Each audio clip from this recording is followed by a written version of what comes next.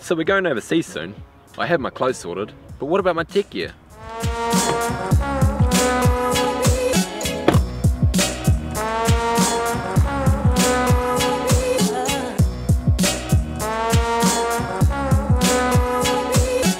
Now with all our gear sorted, I haven't filmed in so long, I don't know how to do it. Now with all our gear sorted clothes-wise, what am I going to do tech-wise though? Well, I've had a lot of time to think about this. And over the last sort of 6 to 8 months, I've come to a sort of semi-conclusion of what I'm going to do and how I'm going to do it. I don't know yet quite what the schedule is going to be for the outputting of videos and stuff over here, but we'll find out as we go. Because I hear on the trip we have bugger all internet, so at least we've got some decent Wi-Fi in the hotel rooms at night. I don't know how much I'm going to put out. I'm still going to record stuff and then when I come back, put stuff out, but yeah, we'll see how that goes. Now, my main rig that I'm going to be filming on pretty much daily is my Canon 70D right here. It's got a Rode Video Mic Pro on top. I know I need to pack a lot of extra batteries and I've got some on order right now, so hopefully they turn up soon and I won't have any issue battery-wise there. But when I need to be a bit more inconspicuous or need something different, or Amber's got my camera here, I need a backup, don't I? So that's when this comes in handy. This is my GoPro Hero 5 Black. Now this is going to be my pretty much backup vlog setup. Now on top I've purchased a Rode Video Micro, just a basic simple external microphone that I can use backup on my Canon here if for some reason I kill the battery, because this doesn't have to be externally powered. It can be run off the camera as long as I have enough batteries. So how I've set this one up basically is I purchased a hot shoe mount, stuck that on with super glue just onto the frame here.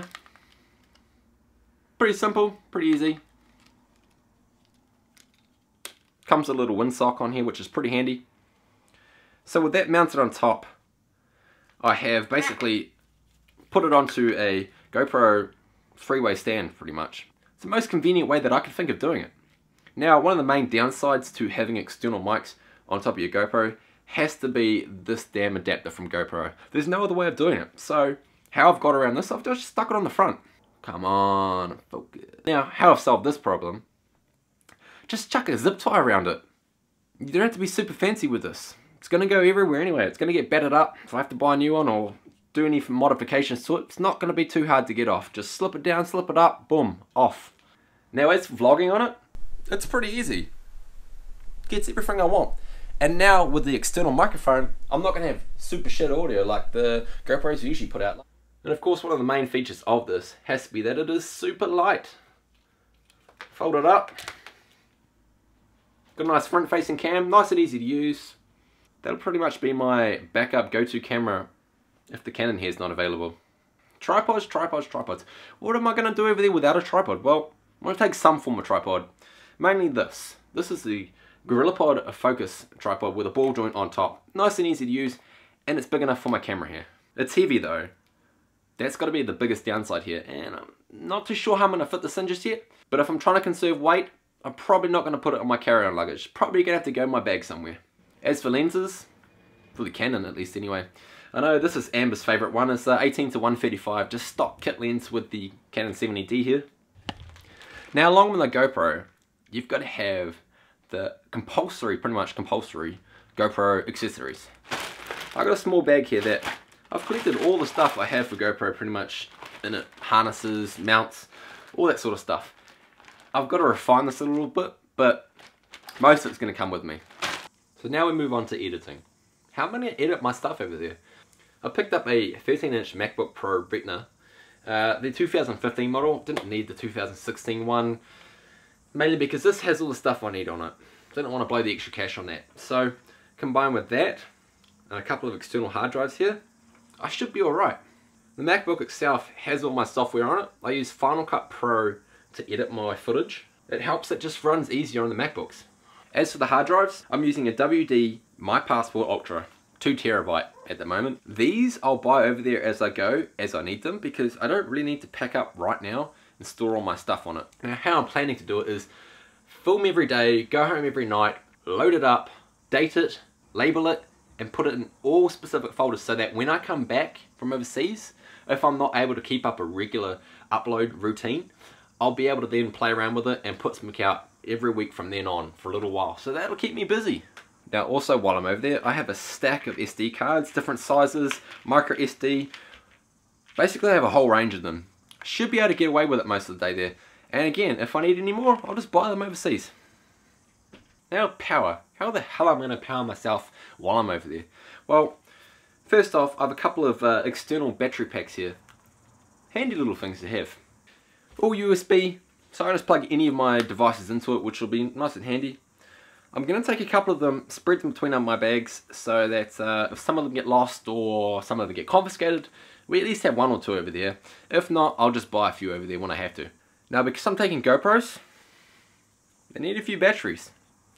Right now I've got one of the dual GoPro battery chargers right here. I'm probably going to pick up another one because they also come with a battery, which is quite handy because I want 4 and right now I've only got 3. So I get another one of these and I get another battery. That and that work hand in hand, which is quite convenient because I just plug one in overnight, boom, done, all my batteries are charged. What about the Canon though? That's where this and this come in handy. This is the stock battery charger that comes with it, and I've got a couple of these which just plug into USB, which is quite handy. So same as with the GoPros, just plug it into an external battery pack, boom, done, dusted, fully recharged, ready to go. Now as for my MacBook, I've got the standard charger here, plus also one of these little plug bug things. Just connects onto your MacBook charger like that. Has a USB charger on top and charges out my MacBook. Now because I'm going to be traveling around Europe, I've got a few different adapters to take with me. Plugins and things like that that should get me through most of the trip. I'm planning on taking one of my generic multi-boxes over there and having a plug-in adapter that I can just plug in around from there and just charge my devices if I have to when I need to. All my devices are multiple voltage, so I should be able to get away with it. And if I get really stuck, I do have my portable backup batteries. Now I'm not going to take anything over there special phone-wise. I just got a standard iPhone 6s, which should get me through most of my trip. Just turn the roaming off, of course, because otherwise I'm going to get some ridiculous charges when I come back. Now, because I'm taking all this gear, where am I going to put it all? Now, most of the GoPro accessories, tripods, things like that, are going to get split between my bag and Amber's bag, because if one goes missing, at least I have some of it. But for the most expensive stuff like this, my laptop, and my GoPro stuff, like the cameras themselves, I'm going to have to put it in some place pretty special. So for the trip, my day pack, I've actually got one of these. This is a pack safe camera bag. So pretty much on the side, boom, nice, easy to access for my camera right on the side here. DSLR will go on here, microphone on top, anything else will go further down, and that leaves me enough room on top here for extra clothes, socks, shoes, jackets, things like that. Why did I choose the pack safe stuff? Well, after doing a lot of research, this is quite a popular bag. Maybe not the colour for everyone, because they come in this green and yellow or black. Now, I wanted to find my stuff nice and easy, so I picked the green. So, inside the main pocket where all my camera gear goes, I've got enough places for my DSLR with either lens on it. I've got another place for just a single lens on its own. I've got the place just up above the camera for the external microphone. Now I have a couple of pockets at the back that will do good for external battery packs, things like that. I've got a pocket just set aside for extra batteries and cables that go to that if I need them anytime to charge or whatever. Now in the front, I'm going to have a little pocket there that's got the RFID blocking wallet thing through it, so that pocket's going to be pretty much locked the whole time. It's going to have a couple of my memory cards in there and probably my external hard drive if that's not locked away in a hotel room. Now, it doesn't really matter what bag you take over there, as long as you're safe with it and you're smart with it. Don't let it out of your sight. Boom, no issue. Okay, that just took a multi-burst shot when I wasn't even filming. Now the handy thing about PackSafe bags that just puts my mind at rest a little bit is that they're slash proof. So anyone takes a knife to my bag, I'm pretty much safe. But most of the time, as long as I'm safe with it, as long as I'm watching it and I don't leave it out of my sight, I'm gonna be fine. Well, I hope so, because it's gonna suck if I have all my gear stolen. So that's it. That's pretty much how I'm planning to take my travel tech with me. I may do another one of these on the trip to see how it's going. If there's any refreshments or refinements that I can make on it, I'll put that in. But right now, as it is, as I pack that, it should be fine. If you've got any recommendations out there, hit me up about them. I'm always keen to find other ways, other easy ways, other better ways to do it.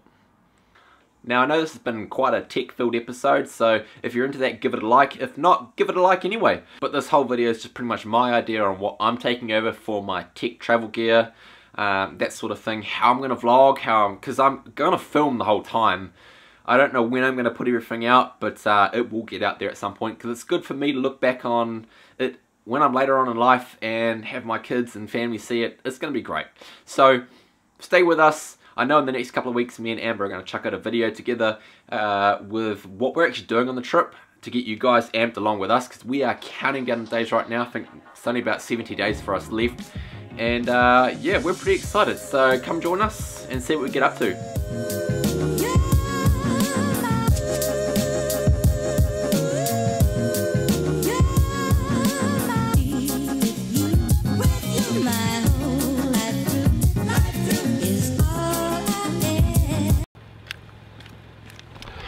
And that's a wrap for tonight anyway.